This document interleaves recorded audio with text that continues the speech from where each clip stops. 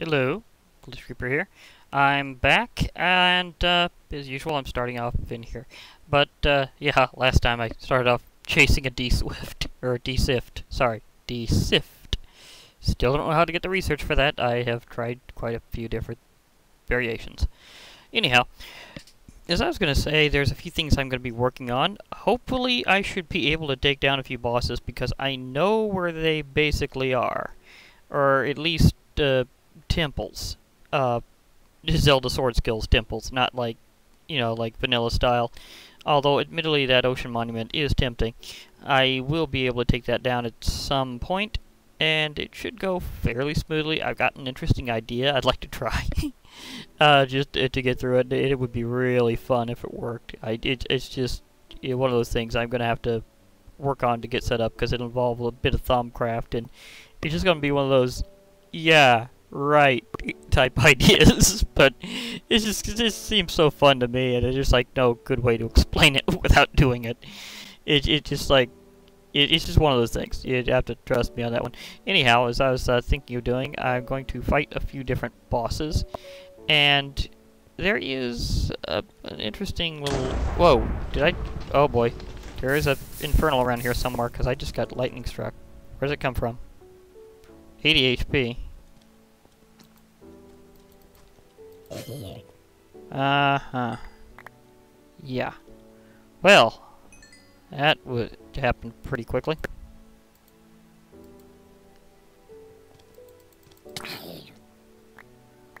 Uh-huh. Yeah, I'm just a few moments in, and I'm already being interrupted by Furbies. Okay. Furbies that I need to get rid of very quickly. Okay. Put some of that there. That reminds me, my points are semi-low. Not really. I hung out at a silverfish spawner next to the end for a while, by the way, so I have a lot more of these than this first looks, actually. These are just sort of a little to spare. But anyhow, so I was going to demonstrate. Oh, speaking of which, I probably need to eat one of these. They actually have decent saturation value, which is nice. Used to be a lot of food mods didn't do that right. They'd give like good hunger bar recovery, but they wouldn't touch the saturation value very well, so it tended to leave you fairly hungry quickly, even if it filled up the visible meter fast, because it wasn't filling up the whole thing. So other mods eventually got into figuring out how to do saturation value fairly well. Though Pam's had always been very good at that, so that's always just a special exception to note. Some of those meals would last pretty much forever. Anyhow, there was something I was going to do here. I'm thinking of taking on a special boss. But first, I need to have a sapling. Okay, woo. Got jump, got jump. Remember, I have jump. Okay, I have some gold. And this is where things will get very interesting very fast. As I said before, this acts as a very fancy table. Now note how, despite how many points worth of stuff I put in there, this still has an EMC of 32. That's pretty important, because that means I can make as many of these as I'd like without having to spend as much points on the gold. So yep, that's right, this is the beginning of a serious EMC loop. Now, I do need to get something else just to make sure this works out as nicely as possible. So whenever I pop out of here, I should be able to, see, growth. There we go. Should be able to do this fairly quickly. And I'll pop back in here. Oh wait, no, I should just take it with me. I should just take it with me. I've already got this stuff ready. And missed the experience orbs, apparently. Okay, do I have that in adventuring gear? No, I do not. Some of these I got randomly for various reasons. Not the least of which happens to be Yes Man, my Illuminati pet. Some of which were, random clover. Where is that thing? Did I put that in mob drops or miscellaneous treasures? Because it is sort of a weird miscellaneous item. Yep, up there. We wouldn't put it in industrial. Brewing. Yeah, I did put these here. These are the things that I got from the withers earlier. Gonna definitely have to use those. So I'm just gonna take them with me because I have pretty much all that I need coming to me right now. Let's see, what's the time? Whoa! Where's the sun angle? Sun angle? Oh, it's just rising. That's very convenient. Very convenient indeed. I don't have to do anything in particular about that. Whee! Geronimo. Okay, so now I can basically plant this, if I just move around that very delicately, and speed grow this. This is from ore trees, and this is how this mod's supposed to work. So in case you're wondering why I have a gold tree, well, that's because this is how ore trees works. It's sort of like how you have the tradition of magical crops and growable items and things like that. Come on, grow, grow, grow. There you go. Maybe a little confusing with my particles off, but I was having some technical issues because I had too many potion effects at the time. Although I figure now I could probably turn that back on, so let me see here. It's usually how I have it set at, is decreased. It's not that crazy. I don't know. Some people don't like having too many potion effects, and I do have a few available at the time. Okay, now I'm gonna need this to get the leaves, at least once. And then how you normally do this is you'd break it with a regular axe. And when did I get another iron hoe? Was that from that infernal? Because sometimes they give you iron hoes for some reason. I know that sounds very contradictory, but that's just how it is.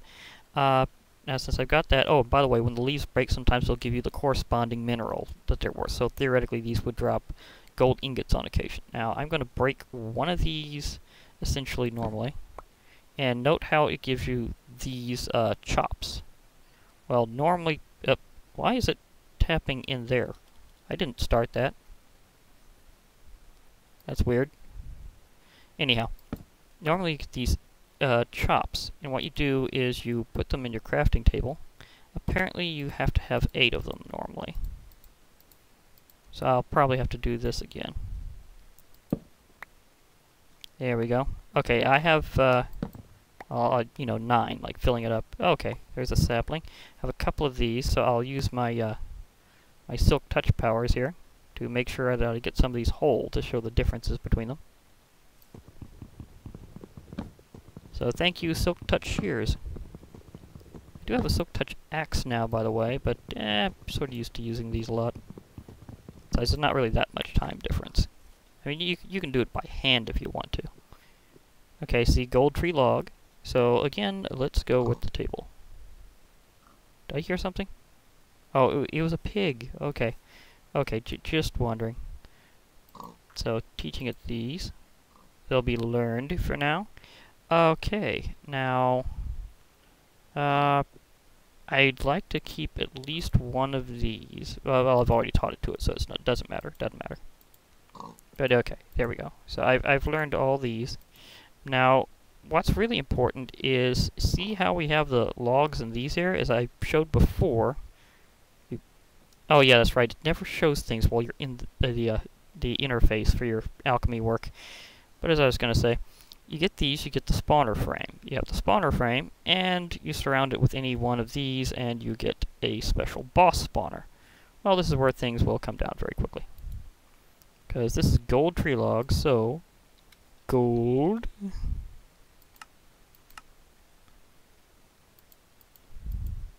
I want some of these for demonstration purposes otherwise. So, I'll take another 8, thank you very much. Okay. Oh yeah, I need my transformer. I left that in there, but I can pull them out because I did memorize them. I need a normal transformer for this. That's important because this works with most of the stuff you get from the overworld normally. Nether works mainly for getting quartz and I think glowstone. And the reinforced is only for obtaining the obsidian from them. Now watch how these normally work. They're completely catalytic, they never get used up. But they'll turn these logs into the corresponding mineral that you'd normally get from an ore. So you got those as basically as gold ingots, right? So I got myself some gold. Now how you'd normally get the these is, let's see here. Wait, it's not showing it right. It's not showing it right. That's weird.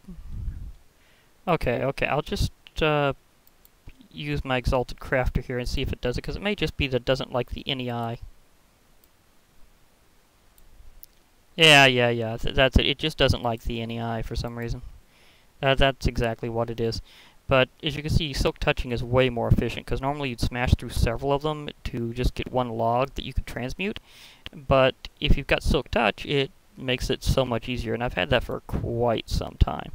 So I think I'll go ahead and transmute this one as well.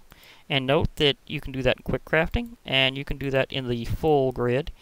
However many you have around it is just how many you'll get out. And it is shift-click compatible, so you can do whole stacks very, very fast. So that's really, really convenient.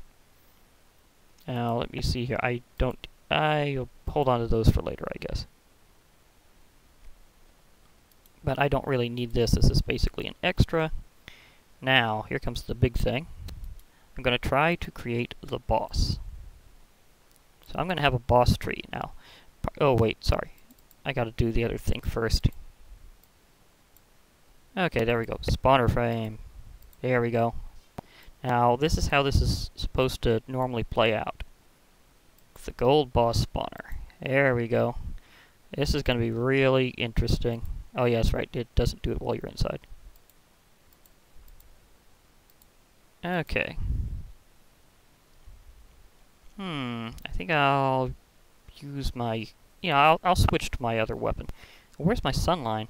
Where'd it go? Okay, I still have time.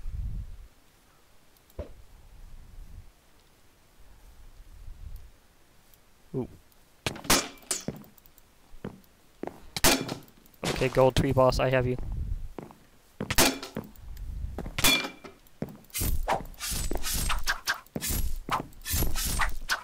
Whoa, did you fling me? Okay, yep. Where'd you go? Oh, there you are. You're down here. Sorry about that. You can't jump. That is a very low boss when it can't even jump. There we go. Oh, I did a full combo to finish him off! Sweet! Oh gosh, I'm so glad I maxed out that skill. Oh, that was perfect! I finished him off with the full combo. Oh man, I did not plan that. I'm so gracious this thing actually counts as a sword. Oh, thank you. Thank you. Oh gosh. Hey, don't ruin my moment. Not okay. See what happens when you ruin my moment, Furby? Okay, as I was saying, before I was rudely interrupted by a Furby. Okay. Now the thing is, the way it works with Project E is it auto-registers certain things like it's saying sapling. So this is a boss sapling. Not just a regular sapling, a boss sapling. So keep that in mind whenever you pull this off, and remove a few extra things that happen due to Furbies. Okay. Okay, not you. We're about to see the difference between a regular and a boss sapling. That gold boss, by the way, was in honor of the current gold rush in Minecraft, as mesas now have large amounts of gold. That's new to 1.10.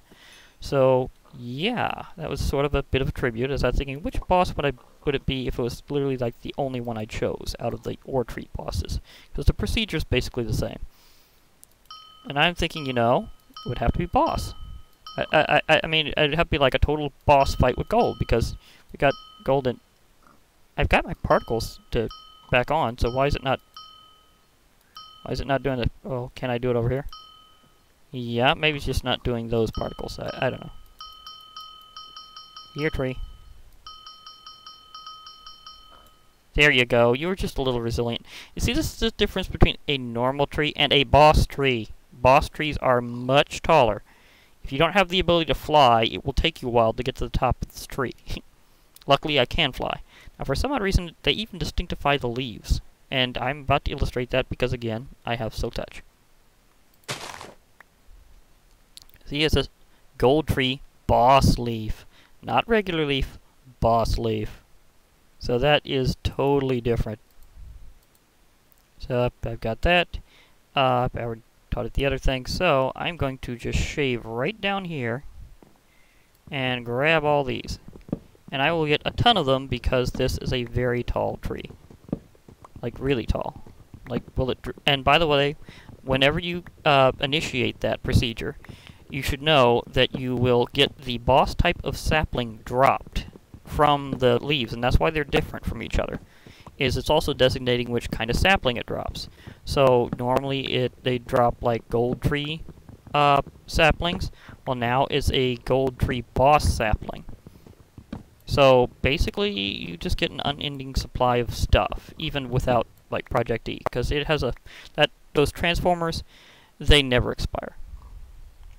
And I got like, see how many? Yeah, I got 3. I actually got more out of that than I did the regular one. Oh, that's beautiful. Okay. Oh boy. Okay, I'll try to. I'll just fly over here, nice and gentle, because there is something that if I show it off or not doesn't entirely matter. But if it happens to time for it, nice, nice. And it did. I am officially going back to the Skylands. Oh yeah, I forgot about you. Are you still around where I left you off? Apparently that would be a yes, and you've gone infernal. Special note, when mobs reload, they can be randomly infernal when they weren't before, and vice versa. If they go infernal and go back, then for some odd reason they keep their extended health. That can be sort of a weird marker. Where is that coming from? Is that you? No, that's regular HP. They literally have 100 HP normally. So who is doing this? Where are you? I know I left off running away from a large dragon. I know I was going away because I wanted to show taking one down. Oh, there you are. I want to show taking one down this way, because there's this weird thing that... Oh, there's more than one. Holy moly. I mean, I defeated one and that's what you get, but the way they look when they die is kind of a little glitchy. Come on, come on. Oh, missed, barely. I wanted to finish that one off so much. Come on. Oh, okay, maybe I need to fight them more like the regular Ender Dragon. Just let them charge me at their own moment, because the regular Ender Dragon, you might not know, if you look directly at it, it tends to steer away. But if you just wait for it, it'll eventually charge and dedicate to it. So maybe I just shouldn't look directly at them. They're so fast, though, just like the regular Ender Dragon. A lot of people forget just how quick it really moves and covers ground. Or air, actually. You know what I mean. But that's what happens whenever you beat one. You get their egg, and you get Crying Obsidian, which looks really cool. Are they swarming me? Is that what's going on? Are they calling reinforcements? Are you calling reinforcements?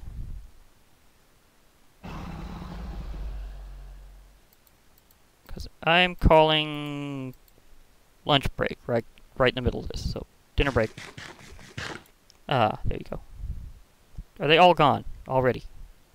Well, I guess that's the flip side of them being really fast. They also escape really fast. Okay.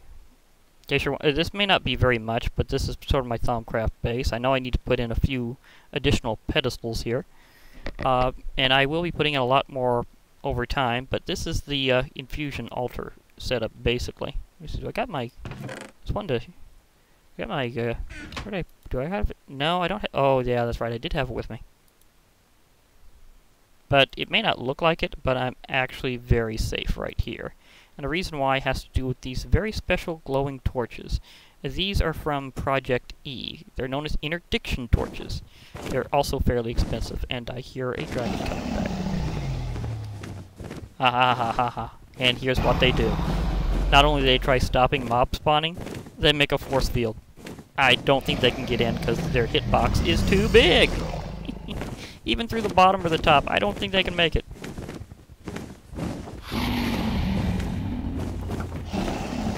I think I hit them. But I can't see, I'm blinded. That one had a blindness ability.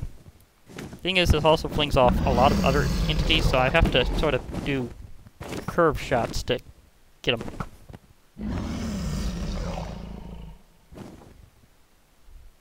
See, they're force fielded, so I don't have to worry too much. But it is nice to snipe them while they're there.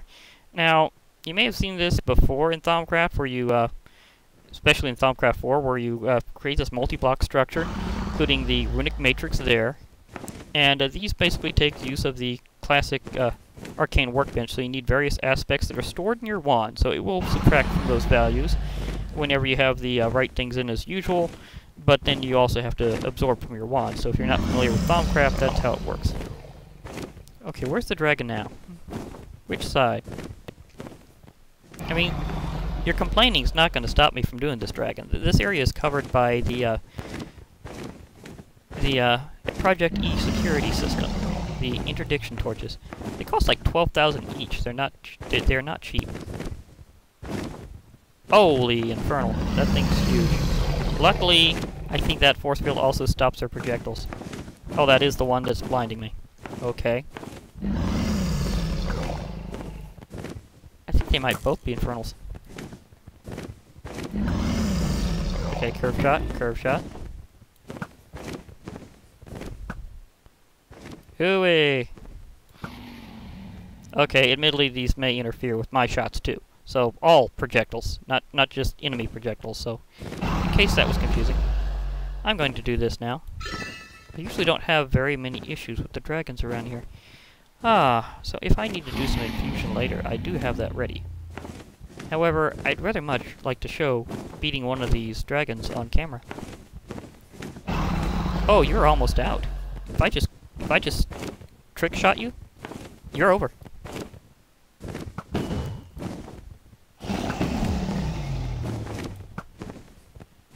Okay. Because they could try all they want, but I've got a blockade. I was wondering if this would work. I was even thinking of reinforcing it with something else from Thaumcraft, which was the, they used to be called paving stones, paving stones of warding. Now they're just called guardian stones. It's in the book. It's in the book. Yep. Wrong thing. I just one space too many.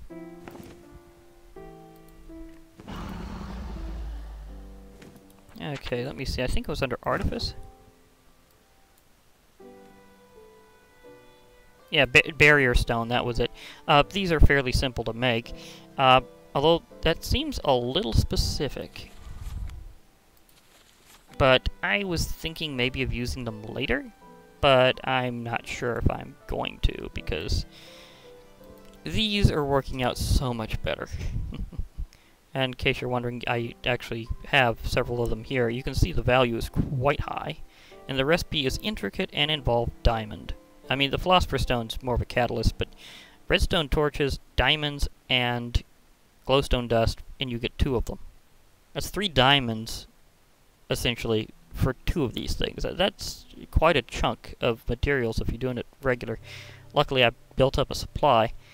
The dragons seem to have flown away for the time being, and I was already about to run out of time for now and need to take off, so between a special boss fight and getting my infusion altar all thumbed up for later, I think it's been fairly nice, and I have other stuff to do, like I have temples to rampage later with Zelda sword skills.